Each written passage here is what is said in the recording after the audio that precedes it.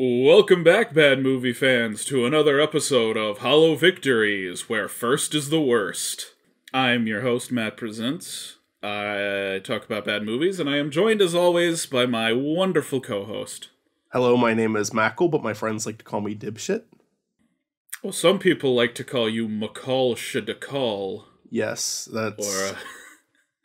Or, how did Richie pronounce it? I don't remember, actually. We were just listening to it last night. We got a good one today, folks. It's, Eastern-inspired cartoons getting adapted into shitty live-action movies. One from 2009 and one from 2010, so just a year apart. It's Last Airbender versus Dragon Ball Evolution. Is Avatar The Last Airbender Eastern? Eastern-inspired. Okay. Inspired is the important word there. Mm-hmm. I do... Obviously, Dragon Ball is an anime, and Avatar is not. It's Western animation. But I think these movies have more in common than they have separating themselves. Yeah, I think they are this pair-up still makes sense to spiritually me. similar. Yeah. Like, if you're going to talk about one, you might talk about the other. Mm-hmm. I think it's a good matchup. I think we should say, right before we dive into Last Airbender, spoilers for Avatar The Last Airbender Season 1? Yeah. We have been spoiling these movies, but I don't know that really matters much. It does not matter for the TV shows. Yeah, if you want to watch the Avatar The Last Airbender, you should do that. Yes, please watch Avatar Season 1 before listening on, because we have to talk about some stuff at the end of the season. We have to talk some spoilers. Yeah, and Dragon Ball, it does not matter at fucking all. No, we will not be spoiling Dragon Ball in any significant way. Yeah. Maybe so mention of something in the first few episodes, but nothing big. Last Airbender is a film brought to us by the legendary M. Night Shyamalan. And covers the plot of Season 1 of Avatar The Last Airbender. I think most people know the general idea of Avatar, even if they haven't seen the show, they know, people can bend the four elements, but only the Avatar can master all four. Aang is an airbender, but he's frozen in ice for 100 years. And when he's thawed out, all of the other airbenders have been killed off, and the Fire Nation has sort of taken over, not the whole world, but most of the four nations, right? So it's up to Aang to sort of master the elements and defeat the Fire Nation. Something he doesn't actually do in this movie because it's only based on book 1, but... Yeah. Well, the sequels are coming, don't you worry. They were talking about sequels, but obviously that didn't happen. Yeah, no, it'll come out the same day the Super Mario Brothers sequel comes out. How far are you into the show now? I know that I've seen the whole show. How far are you in? I think 4 episodes into season 2. All right, so you got the first season down though. You can definitely comment on the two. I made sure to watch all of season 1 before I watched the movie. Although, I watched this movie, years ago, and it's so fucking boring that I remembered none of it. It didn't spoil anything about the show for me, because I just completely forgot about anything that happened in the movie. Just to address a bias going into this episode, although I don't really think anyone's going to take issue with me badmouthing The Last Airbender, I don't think it has a single fan. Maybe Shyamalan likes it. Avatar The Last Airbender is one of my favorite shows of all time. It's probably top 5, definitely top 10. Dragon Ball doesn't mean anything to me. So I will say that I got much angrier watching The Last Airbender, but I wanted to just acknowledge that bias because someone who's a big Dragon Ball fan might might have stronger feelings on that. Mm-hmm. Well, what'd you think of the movie, Michael?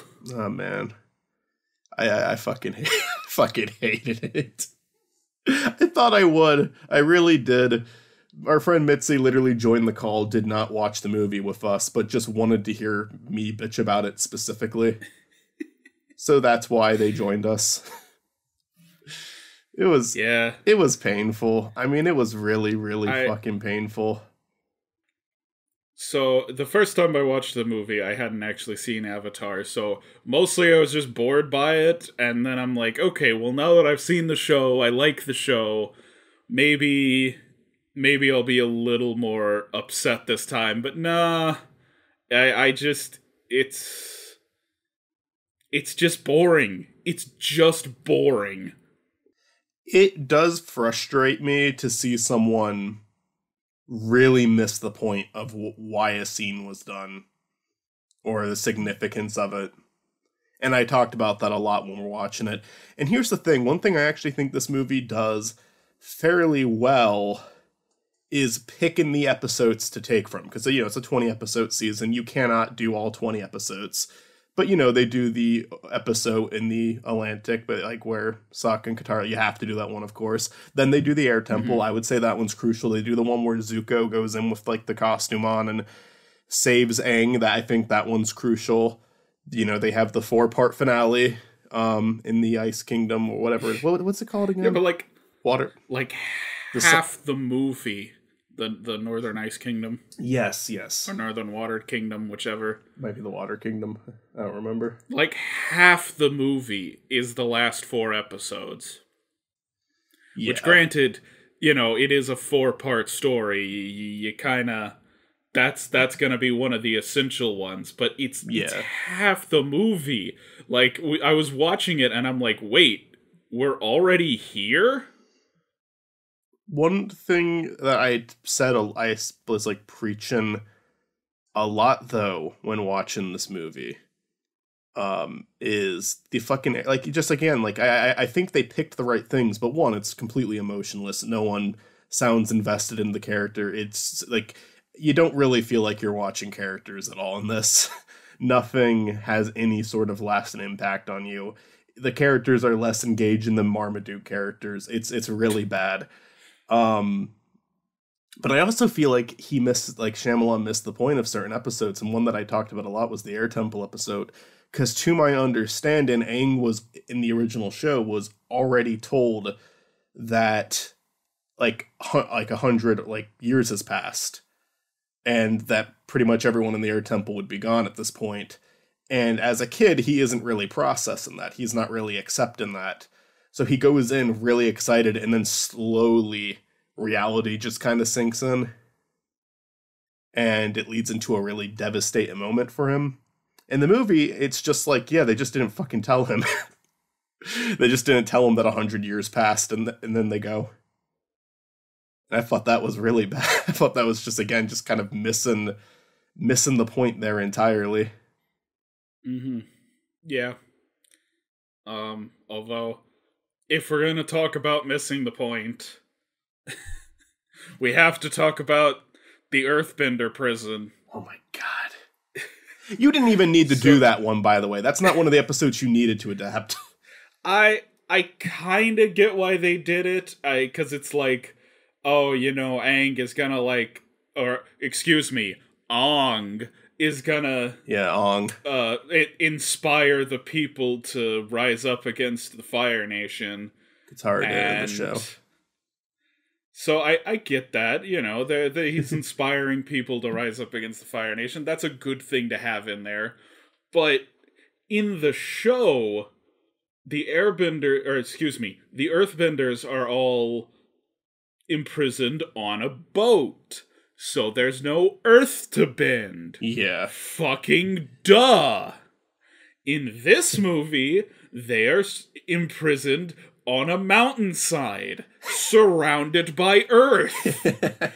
It's like sense. Building a prison out of live AK-47s, right? Yeah. Fully loaded AK-47s. You can't do that. You can't do that. and all the guards are armed with like a pocket knife. It doesn't work at all. It doesn't work at all. And it's like, I that's a really good episode. I kind of understand what you're saying too, if it given like Aang this big moment. But one, and again, it's an adaptation. You can switch some things around. But Katara is actually the one who gives the speech in that episode. But that episode also gives them the opportunity to strategize. Katara pretends to be an earthbender. And then when they're on the ship, now they have this advantage of actually having someone who can use their bending abilities because they're surrounded by water. Yeah. And I mean, I get why they would cut a lot of that, but yeah. That's that's why I think you should just not put that one in there at all. But I mean, you kind of just shouldn't have made the movie at all. Really, that's true. like what advantage is a movie gonna have over the show that already exists? Yeah. It's not gonna, I hear there's apparently like another live action version of the show coming out, and the show's creators have something to do with it. I don't really think there's much room for improvement with Avatar. There's like a couple of filler episodes in season 1 I don't like that much, but that's such a small thing to improve, Like the main story itself, and I know that you're still pretty early in, I don't think that there's much room to improve it. If you want to do a completely different story like Korra, that's cool. I don't know why you want to retell this first story when it's already fine the way it is. Yeah, I would take like an Avatar spin-off story over just a flat retelling of it. Yeah. The Death Note movie, that one's especially a weird case just because it's like they kind of go half and half. Like, why not just give the Death Note to a different character? It's just, this is what would happen if this person had it. You don't try to retell something in such a short period of time. I don't think that works. Yeah, no. Given just to give some credit, I don't know who could make that work with Avatar. I take 20 episodes and merge it into a movie. But I do think someone could easily do better than Shyamalan, because there's minor little details that are just there's so many fucking things wrong with it.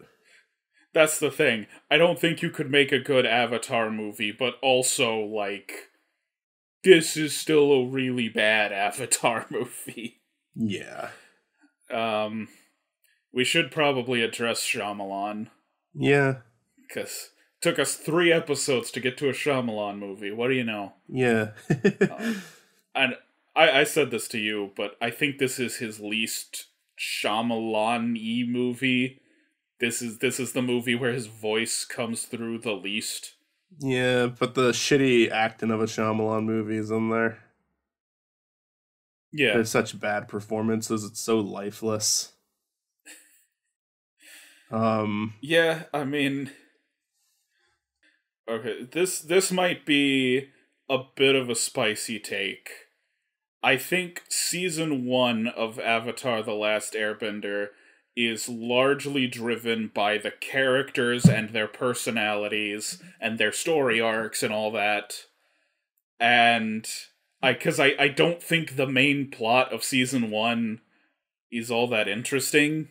Most episodes you can figure out where they're going in the first 5 minutes. Mm-hmm. And so you're there for the characters, right? You're not there for the stories, you're there for the characters.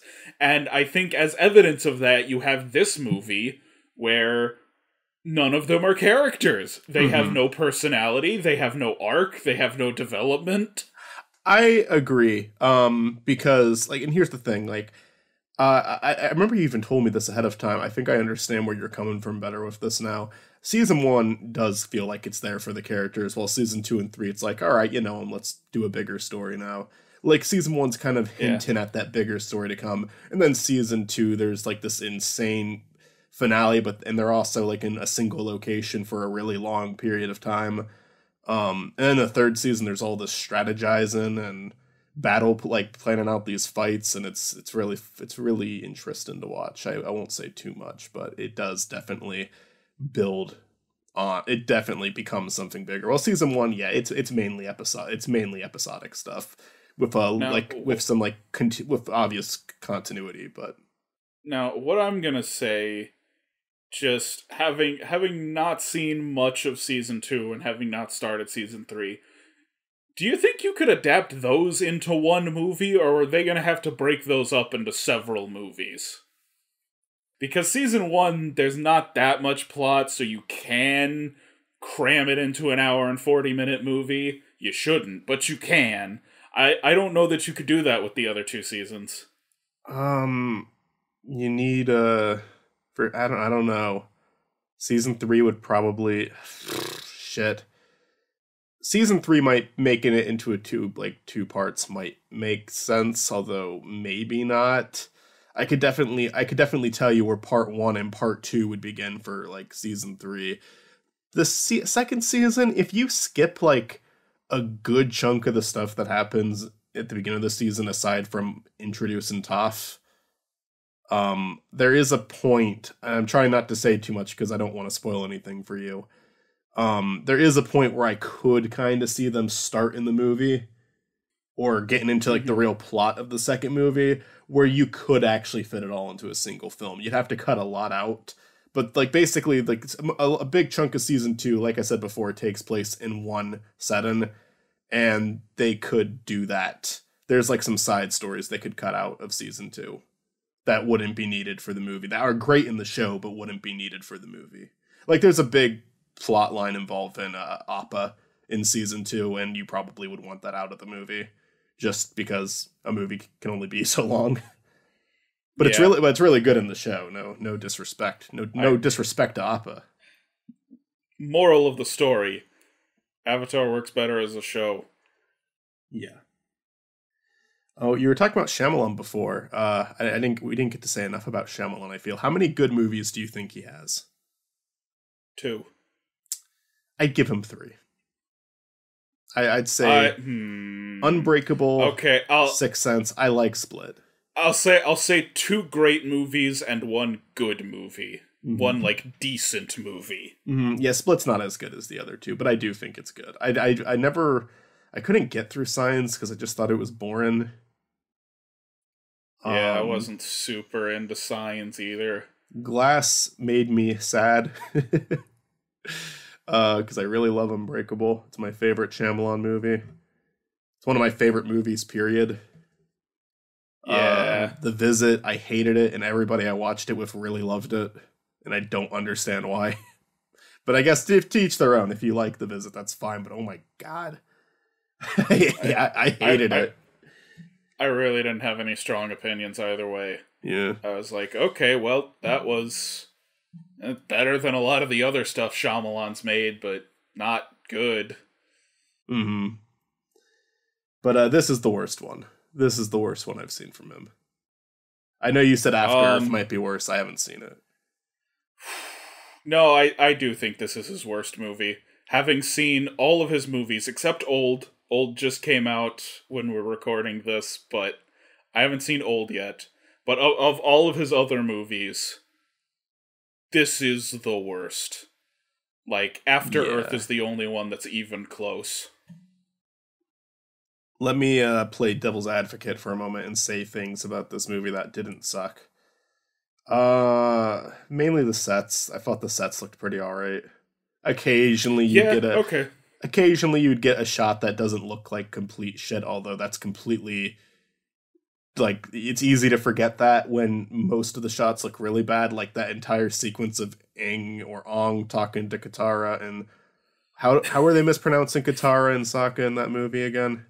Katara they got right. Sokka they call Sokka. Sokka. Come on. You didn't watch the show. If you're calling them that, you didn't watch the show. Shyamalan.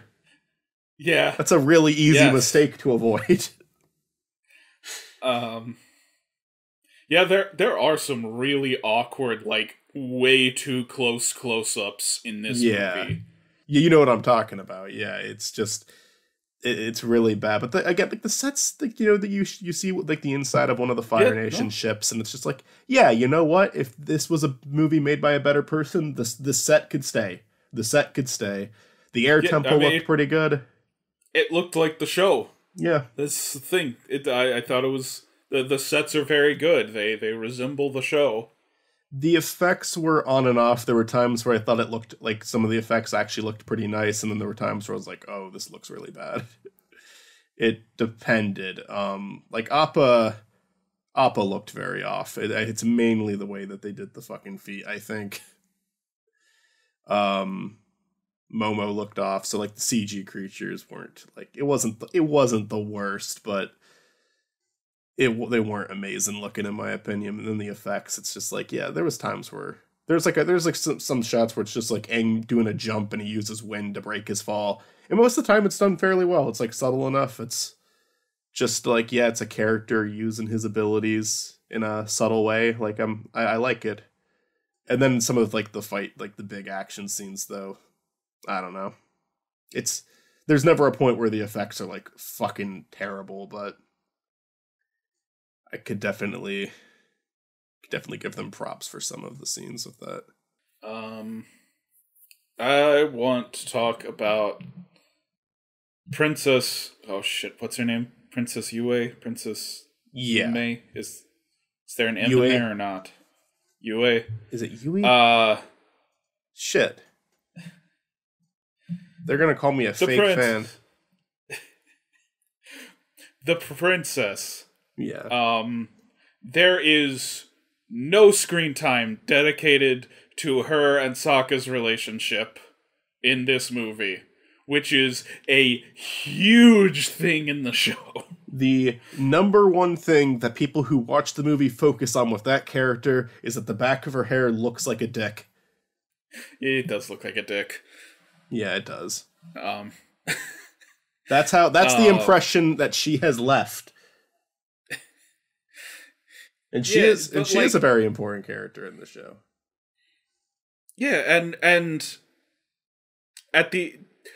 this is where we're spoiling season 1, right? Yeah. She sacrifices herself at the end of season 1 to like restore balance. And in the show, it's this big moment, both because, you know, she's like a character you've grown to like, and she's sacrificing herself, but there's also a level of sacrifice on Sokka's part, because he's developed this relationship with her, and he just doesn't have that relationship with her in this movie. I don't think he speaks 2 words to her until, like, she's about to make the sacrifice, and then he's like, I was supposed to protect you. And it's like, since fucking when? You were supposed to protect her in the show. In the Katara talked about it. In the show, her father told him, like, hey, I want you to protect my daughter. And it's like, okay, when he says that line in the show, it makes sense. It makes no sense in the movie. Yeah. It doesn't work. That's one of the things they cut that they needed to leave in. That's the thing. As far as adaptational changes, really the only big one is the Earthbender prison. Yeah. The problem is just the stuff they left out. They left out all the wrong things. Yeah, the pacing is, like, it's also, even then, I know I've said this before, it's just, it looks alright in certain scenes. There's, like I said, like some nice sets, some nice effects, occasionally a nice shot, but it's just still so void of personality. Yes. Because the pacing is off the entire time. Big plot details are just left to a narration from Katara. Yes, Katara in the show did a narration at some point, mainly in the intro, but it, you know, this movie's like overusing it. That's how half of the information is given to you. Yes, show don't tell, thanks. And the characters, it's like Zuko and Uncle Ira are almost giving you something. It's not good, but they clearly, I think those two are better than anyone else. There's a little bit of personality there. There's like, their delivery is a bit more interesting than any of the other characters. It sounds like there might be a person inside there somewhere. Though Ira looks nothing, like their version of Ira looks nothing like the character at all. It's not even remotely correct. He doesn't look old enough to be Iroh, honestly. Mm-hmm. He looks about 15 years too young to be Iroh. Mm-hmm. Yeah, I mean, that's the thing. Those characters almost have a personality, but they never quite make it to where the characters are in the show. So it's like, yeah, even there, they're failing. They're just failing less. And I also have to mention this is both a factor in the first season, I believe, and later on in the show. But Uncle Ira being in poor shape is kind of a plot point. And this movie just doesn't have him in bad shape. Like I'm pretty sure the entire show was out when the first movie was made. Shyamalan should have probably known that. I guess maybe he was going to go in a different direction with it, but like there's like actual purpose for Ira being in the shape he is in, and this guy, yeah, he doesn't have the belly at all. He looks perfectly healthy. It doesn't work. I feel like I'm all over the place with this one. It's just like, yeah, there's very little for me to compliment. Yeah. Well, something I was going to say, and we probably should have said it when we were talking about Sokka and Yue, is like after he said that, after she sacrificed herself, I turned to the mic and I said to you, you could cut Sokka from this movie and nothing would change. Yeah, absolutely. Abso-fucking-lutely. There is no reason for Sokka, or Suka, Soka, however they pronounced it. So there's no reason for him to be in this movie. And he's like such an essential character to the show, but like he does nothing in the movie. I think he's the worst one in this movie, honestly. And there's like, it's not like the other, like it's not like Ong and Katara are good. But I think he is worse. I think he is the worst one, and I think it's because there's so much of a fucking contrast with Sokka, because he's kind of this comic relief character, but he also is a character of, like, sincere heart. I mentioned this before. One of the things that made me really like him in the first episode, even though he's kind of being a dickhead in the first episode, is when it comes time to protect his town, he jumps up on that wall by himself, ready to go. And it's like, yeah, that's stupid, he's not going to win, but there is something admirable about that. You kind of, like, see that this character is not just talking, he isn't just running his mouth, he actually will follow through on the things he's talking about. And yeah, in this one, that doesn't happen at all. Sokka just stands there. He doesn't do shit. Yeah. Sokka is utterly useless. It feels like occasionally they're trying to make him the comic relief character in the movie, because they'll have like him get hurt by like Appa's tail or something like that. Or like Katara, like, or he gets like frozen by accident. But it's just like, it's delivered so fucking awkwardly. It's like, I am supposed to be funny now. Look at me, I am being funny now. This movie isn't funny. There's nothing remotely comedic about this movie. Do you remember that fucking season 4 opener of BoJack where it's like showing how Mr. Peanut Butter got in his sitcom, and it's showing that, like, I forget who the actor they're making fun of is, but it's showing that really uncharismatic guy as like the person who was supposed to be on Mr. Peanut Butter's sitcom? That's what Sokka feels like. I feel sorry for the kid who played Aang. Or Ong. I feel sorry for all of them. I don't even know if it's a Shyamalan movie. I don't even know if I can blame them. This was like his debut, and it kind of killed his career. Yeah. He was only in like 2 or 3 movies after this, and it's like, you can't blame this on him. None of the actors are good. Yeah, I don't think he got a fair shake, you know? Yeah, I think, like, fucking Shyamalan has turned good actors bad. There are talented actors who have done a shitty job in a Shyamalan movie. Mark Wahlberg isn't like a fucking, in my opinion, he's not like a fucking amazing actor or anything, but there's some movies where he's really, like, pretty good. Like your Boogie Nights or The Departed, he's good in that. But yeah, like, he is like fucking horrible in The Happening, so much so that it's like memed on. I think Shyamalan just has the effect on them. I don't blame Shyamalan for Bruce Willis in Glass, but I blame Shyamalan for a lot of the bad performances in his movies. I just think he's just a bad director. I respect the guy to some extent just because he doesn't, like, he makes very non-traditional movies and he never let the negative feedback stop him, although he is also really successful, so it's not like it's hurting his wallet to make these movies, but yeah. I think he got a big head and he hasn't been able to overcome it. Yeah. Apparently Split was an old script too, so there's that. Yeah. I don't know. I don't like this movie. Anything else to say? 1 out of 10. Horrible. Sorry, Shyamalan. I hope you make another movie that I like again. I really do. I mean... Unbreakable, easily top 20. I fucking love Unbreakable. I just kind of hope I see movies I like, you know. Yeah. That's why we're watching. That's why we're doing this podcast. Fucking Garfield. That's the kind of movie that Shyamalan should make. That's. Oh God, Shyamalan's Garfield. Be funny. Probably.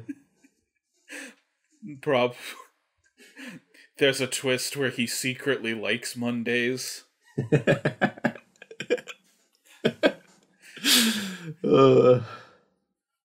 Alright, do you want to introduce Dragon Ball Evolution? Yeah, Dragon Ball Evolution is a movie directed by James Wong that is kind of based off Dragon Ball, even though when Dragon Ball begins, yeah, that's when Goku's a kid, and then when he's older, that's kind of supposed to be Dragon Ball Z, although I guess he gets older somewhere in the middle of Dragon Ball. But regardless, this movie is about Goku. It's his birthday, and his grandpa is killed by someone who is seeking the 7 Dragon Balls. And he teams up with a girl named Bulma, and they go look for a man named Master Roshi. All these are characters on the show, but very different from the characters on the show. And they go seeking out the 7 Dragon Balls in order to try to prevent the end of the world, as Piccolo is also gathering the 7 Dragon Balls. And if he gains all 7 of them, he is going to get his vengeance on the planet Earth and make people suffer. The opening of this movie is fucking hilarious because I had no idea. I had no idea it was going to cut to him going to high school. That made me laugh so fucking hard. This is ridiculous. Listen, if you have friends who are like fans of Dragon Ball, don't tell them anything about this movie. Just fucking show it to them. Because it's just, you're completely blindsided by this, like, high school drama in fucking Dragon Ball. It just immediately, like, it's funny because immediately it throws out the show, because it's like, okay, it opens with Goku as a teenager, and which already goes against the show, and he's training with his grandpa, immediately goes against the show. So I think within like the first 5 seconds, if you're a Dragon Ball fan, it's like, they fucked it up. But what I will give this movie some credit for over Avatar: The Last Airbender, or The Last Airbender, because Blue Monkey movie came out, is that I prefer, I only watched a little bit of Dragon Ball before this episode. I watched like 8 episodes. I'm definitely learned more familiar with Dragon Ball Z.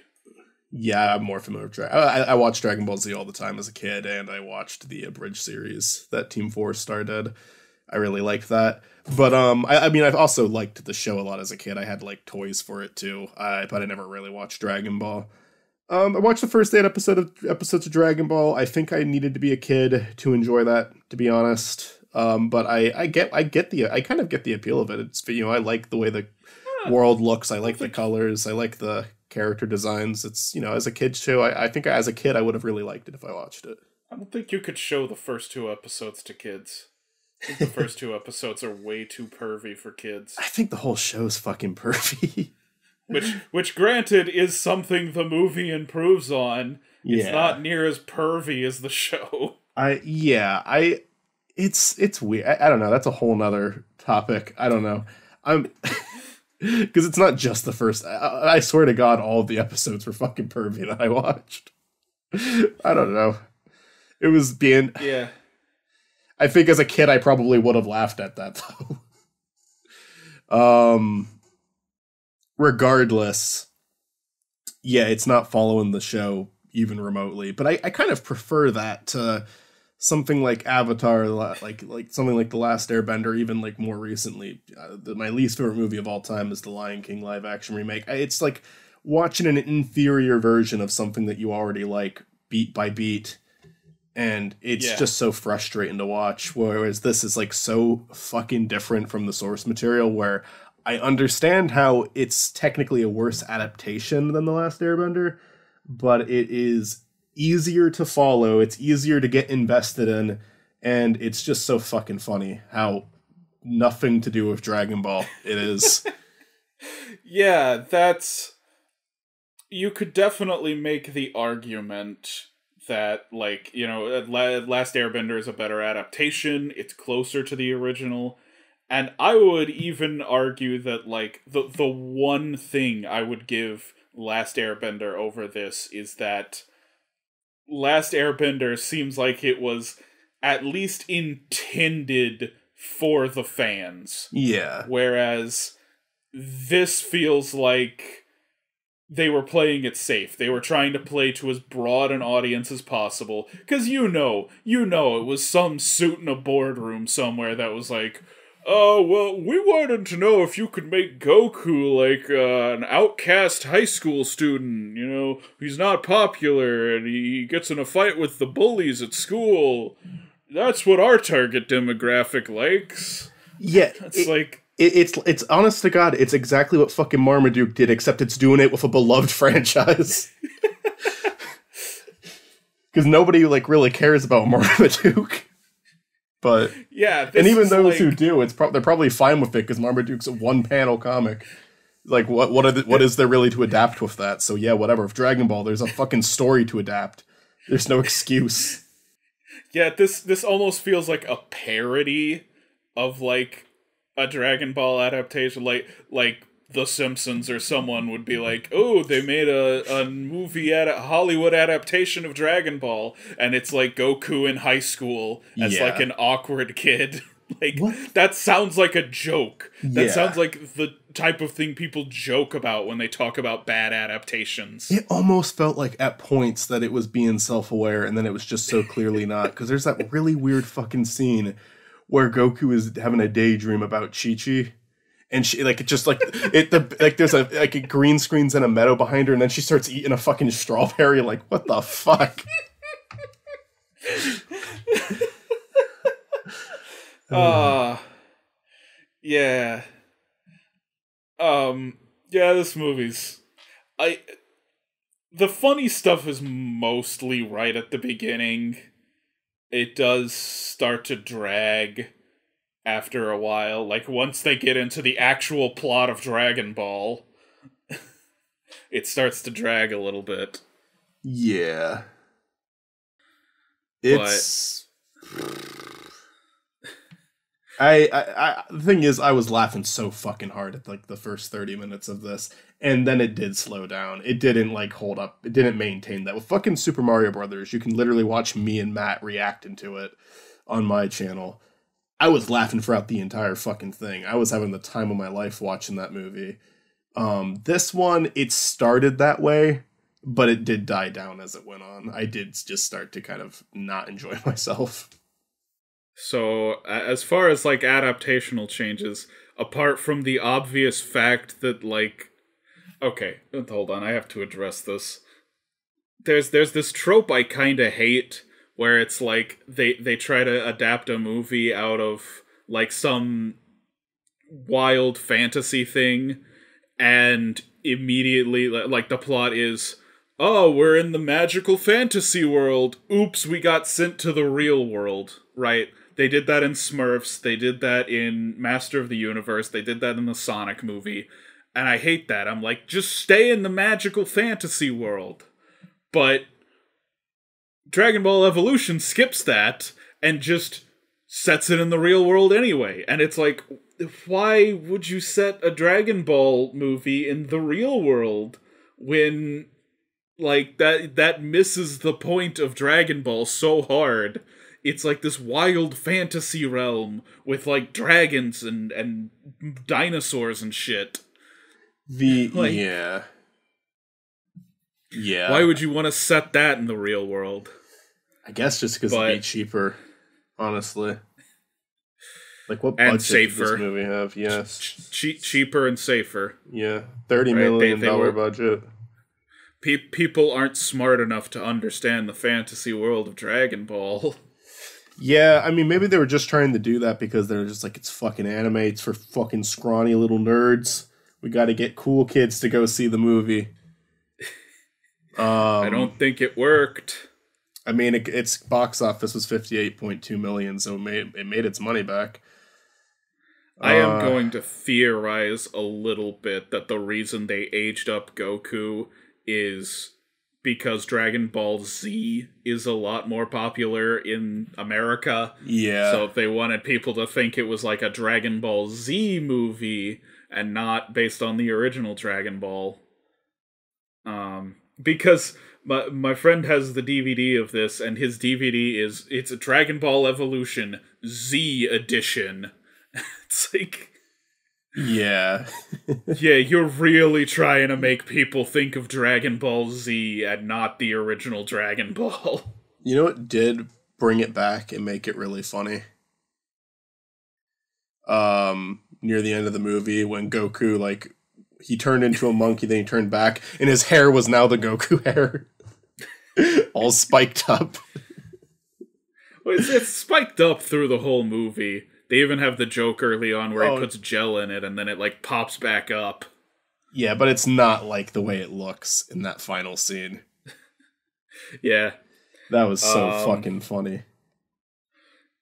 That was so fucking ridiculous. This movie looks like a fan film, and here's the thing. It looks like a fan film that had a lot of like, if you watch something on YouTube, if this was something on YouTube, I would watch and say, man, they had a lot of passion in this when they shot these fight scenes and they did these effects, but it looks very amateur. Like, this is something this is something that I would respect the hell out of if it was like a B movie, if it was like an amateur movie, like some kids in like college made it, you know?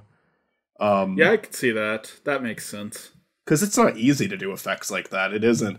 But this is like a big, Hollywood production. That yeah, it had some like fairly well-known actors in it. It doesn't really. Although I'm not sure if I mean, it has the two people from Shameless, and I don't think that they had their Shameless fame yet, though. So yeah, this was like 2 years before Shameless. Yeah. It does have Yun Fat Chow. Yes, an actor I love dearly. And he probably is the best part of the movie, actor-wise.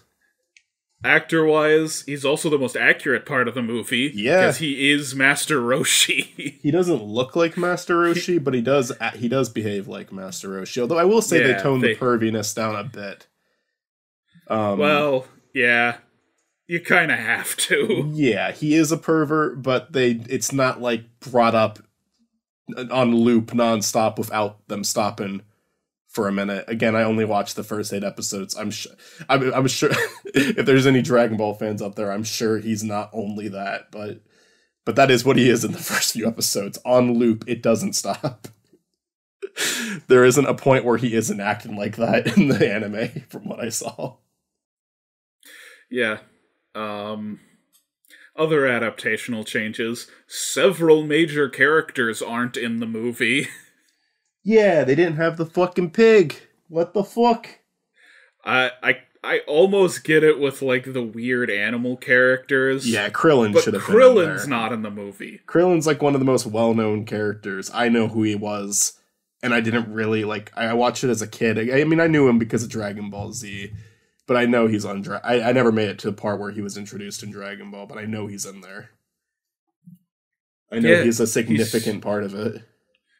He's just not in the fucking movie. You can make him one of Goku's high school friends.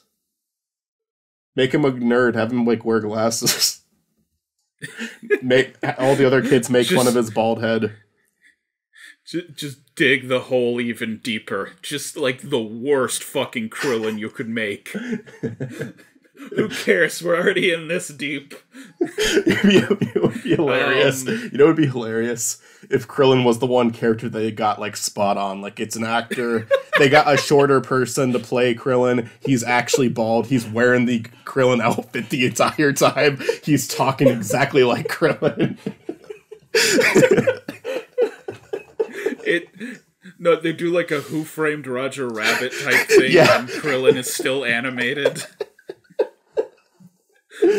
Like they just bring Krillin in from the anime, but everyone else acts normal. It would be my favorite. It would be my favorite adaptation of a TV show ever.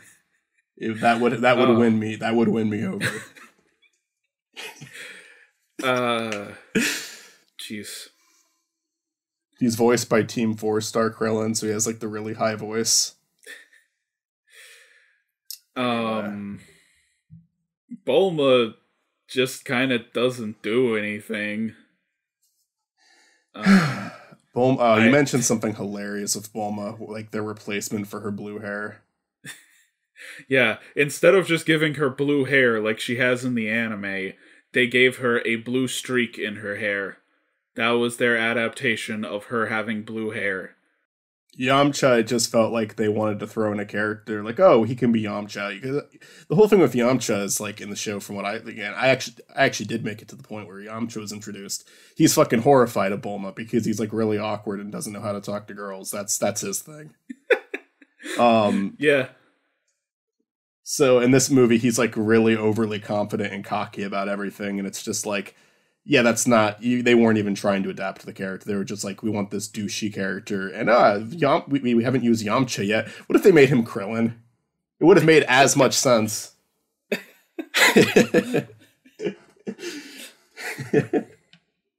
They should have made him the pig character. Yes, I mean honestly, that he acts more like the pig character. I forget the pig's name. We should point out the ending of this movie.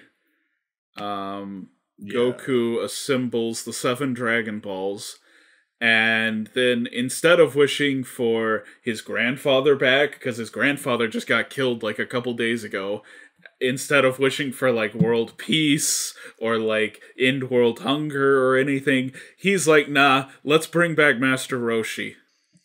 Honestly, though, they say let's go find the Dragon Balls again so they could just go there and, like, make wishes after wishes. The Dragon Ball universe removes consequence.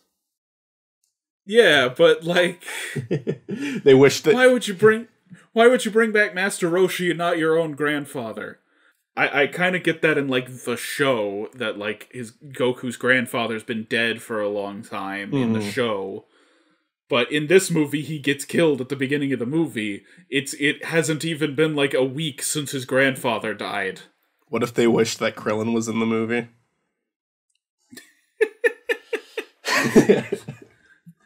I hear you. Like maybe they could have done something.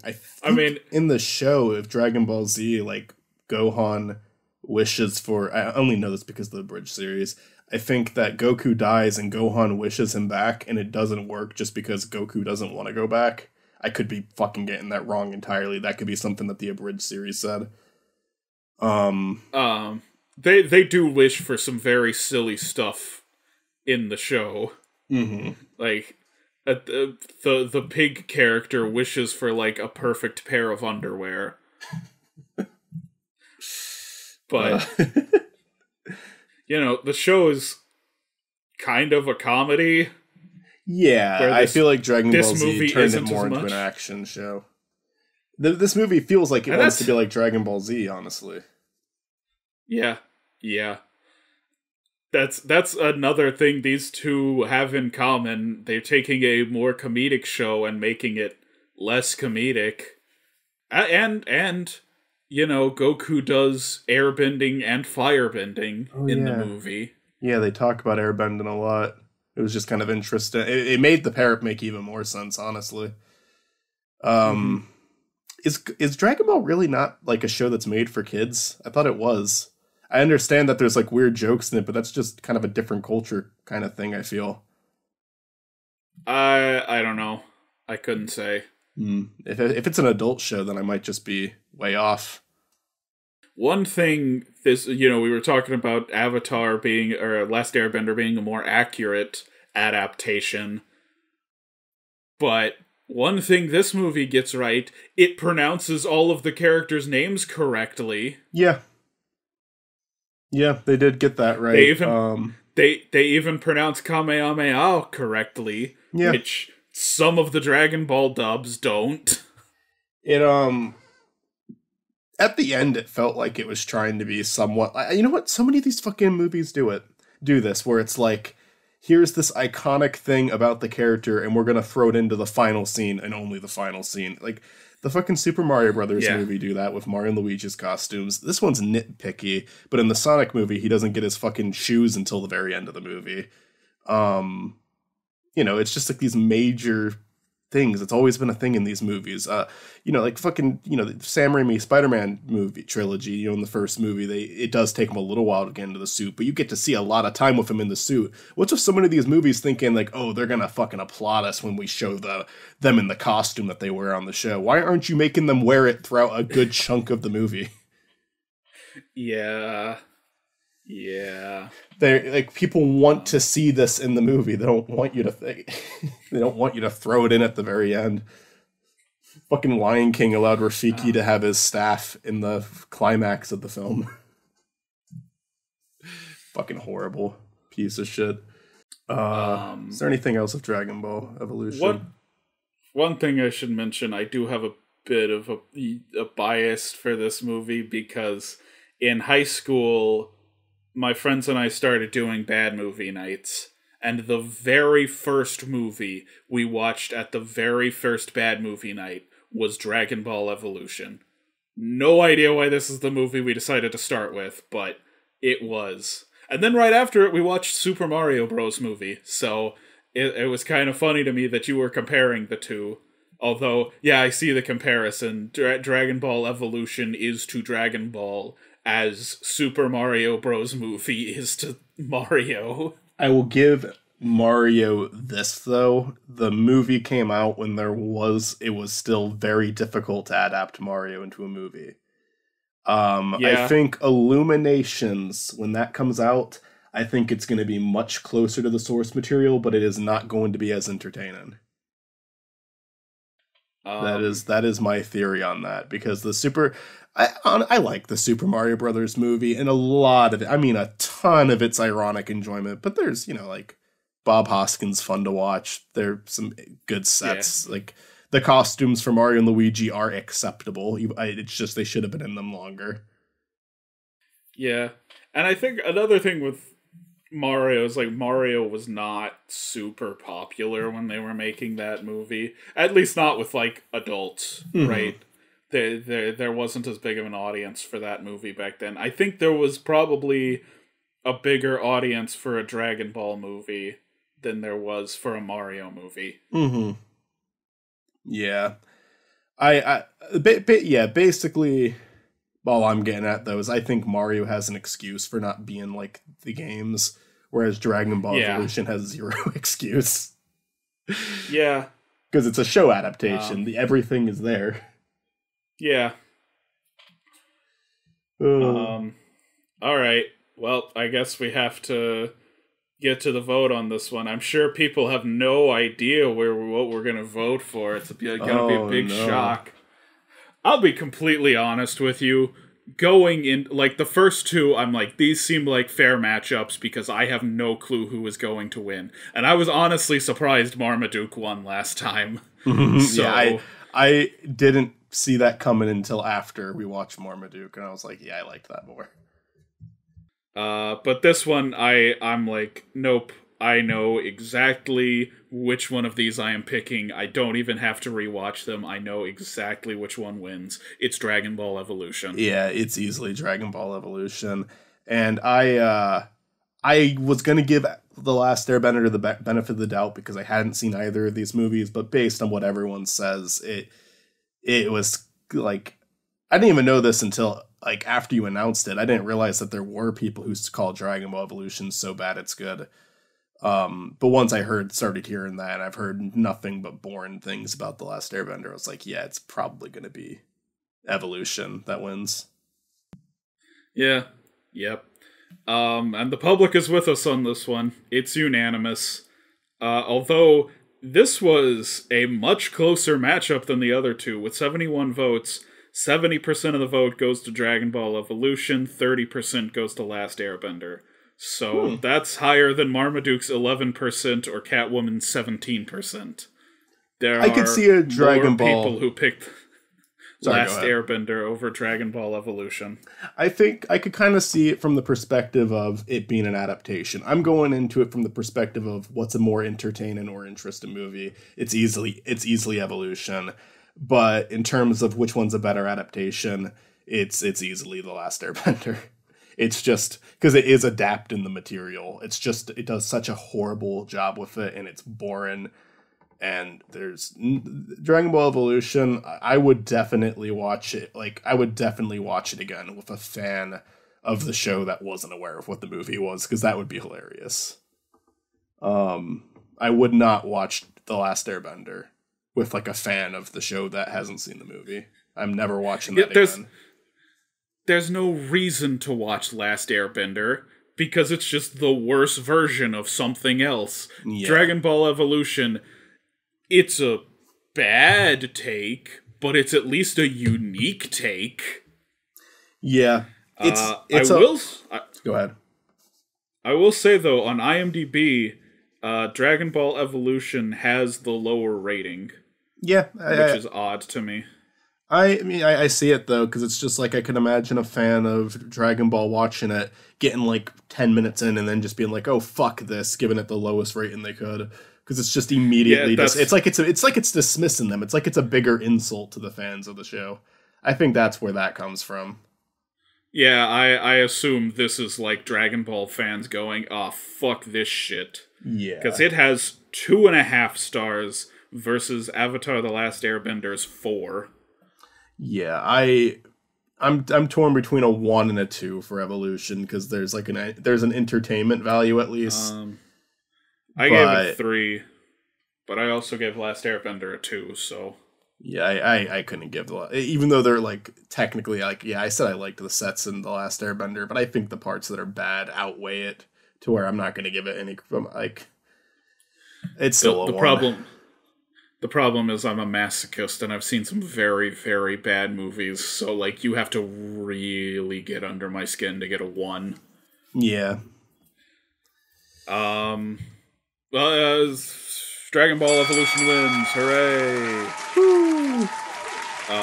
Alright, so next time, this one I said was going to be painful, and I think it lived up to that. Although, you know, there was some fun with Dragon Ball Evolution. Yeah. So next time, we're doing a fun one. I am predicting there are going to be people in the comments defending both of these movies. People saying these aren't bad movies. Okay. They were pretty poorly received upon release, but they've both developed a bit of a cult following. It's 90s comic book girls of the post-apocalypse. It's Pamela Anderson as Barb Wire versus Lori Petty as Tank Girl.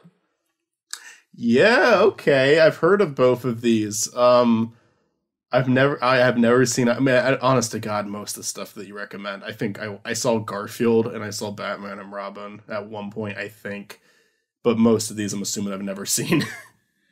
I think I've seen Barb Wire, but it's been a long time. Never seen Tank Girl. Wait. No, I've seen Tank Girl. I haven't seen Barb Wire. I don't remember. So that'll be the matchup for next time. Sounds good. Until then, for my co-host Mackle, I'm Matt Presents. Have a nice day. Peace out.